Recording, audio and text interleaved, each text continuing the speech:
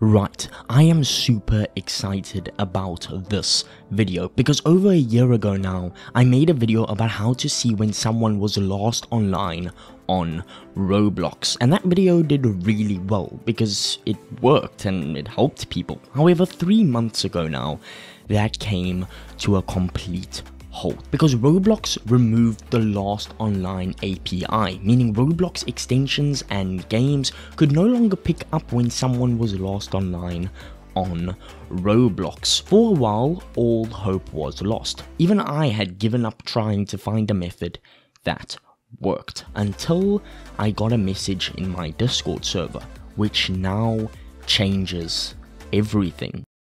This video is about the BetterBlox extension, also known as BetterBlox, and when the owner of this extension messaged me about the extension, I knew I had to show you guys exactly what this extension does. One of the main things being adding back lost online to Roblox, but I'll also showcase the other features too in this very video. So without further ado, let's just get into it. So the first thing you want to do is go to the link in the description, which will lead you to the BetterBlox extension website. Once there, all you do is choose your preferred browser. As you can see, Chrome, Edge, Firefox are all here to download, and soon Opera will be available as well. But I'm a Chrome user, so I'm doing this tutorial for Chrome users. So click the browser you want and you will see it lead you to the corresponding extension. Once you are here, simply click the blue add to Chrome button at the top right and then add the extension in the pop-up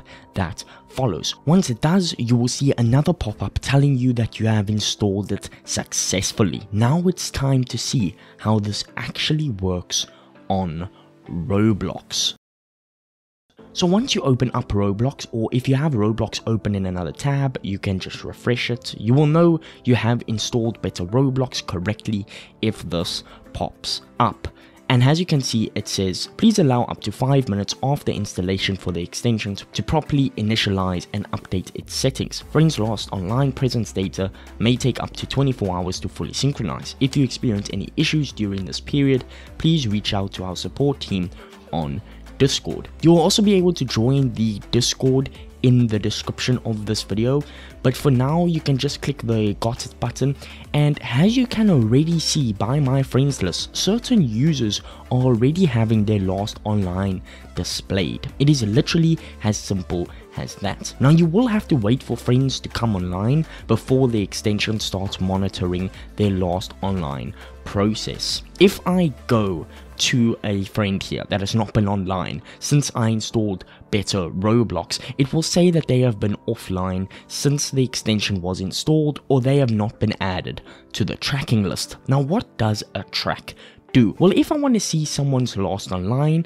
on an account that is not one of my friends, I can simply go to their account and click the track button. With this, you can also see some really cool features like a user's top games, how long the user's been on the website, in-game, or even in Roblox Studio. And this is automatically set on for friends, which is really cool. Another cool thing is that you can actually have the extension notify you when a user is online. You can do this by hovering over their name and clicking this pin icon that says add best friend, which will always pin them to the front of your friends list when you refresh the page. You can also have the extension notify you when your friend comes online.